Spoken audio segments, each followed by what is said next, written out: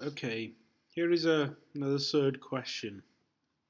Work out and give your answer in simplest form. So brackets. Let's multiply our two brackets first. 3 minus square root 2 multiplied by 2 plus 3 square root 2. 3 times 2, 6. 3 times 9 square root 2. Multiply them, minus 2 root 2 and minus square root 2, square root 2. Remember that square root 2 times y square root 2 is square root 4, which is eventually 2.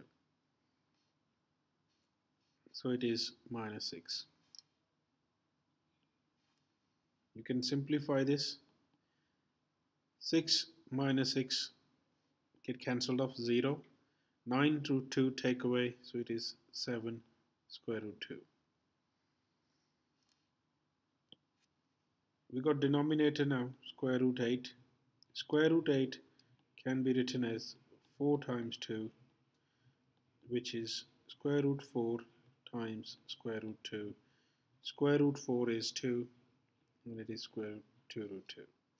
So that implies my question now becomes 7 square root 2 divided by 2 square root 2.